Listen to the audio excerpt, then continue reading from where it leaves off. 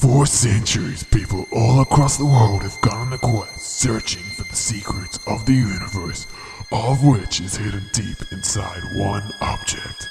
This object has been the focal center of many religions, inspired many art forms, and its power has been linked to the creation of the Earth. Okay, so I'm making it up.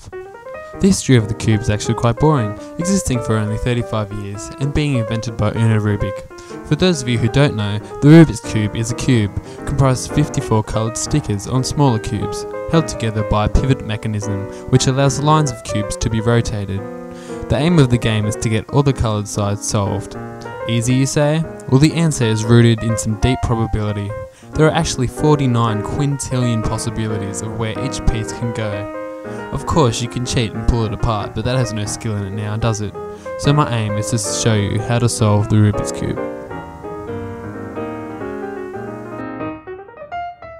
To start off, we need to solve a cross on one of the sides where the middle colours line up like so. Choose a colour and put this at the top. I'm choosing the green. Then look for middle edge pieces for your colour and get them in the right positions like so.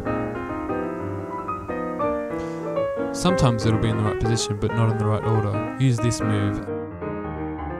Once this cross is solved, it's time to match up the corner pieces. This is done by lining up a piece underneath where it needs to go and using the following as many times as possible. This will solve the top colour and the top lines of each colour. From here, flip the top solved side to the bottom, then look for any middle edge pieces on the top that need to go to the sides, and make sure one of the colours match up. If it needs to go to the right, use this equation. And if it needs to go to the left, use this.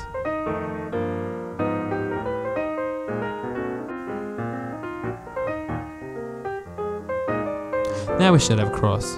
The aim is to match up all the middle edge cubes to the correct colours. They should be perpendicular to each other, so hold one at the back and one at the right, and use this.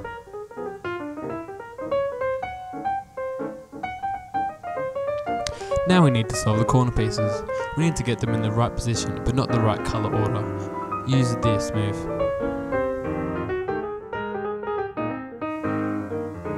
Complete this either once or twice until it is in the correct position. Then choose a corner that isn't in the correct colour order and use this move. Then turn the top layer only and perform the same thing until each of the colours are in the correct order, and this should solve the puzzle of the Rubik's Cube.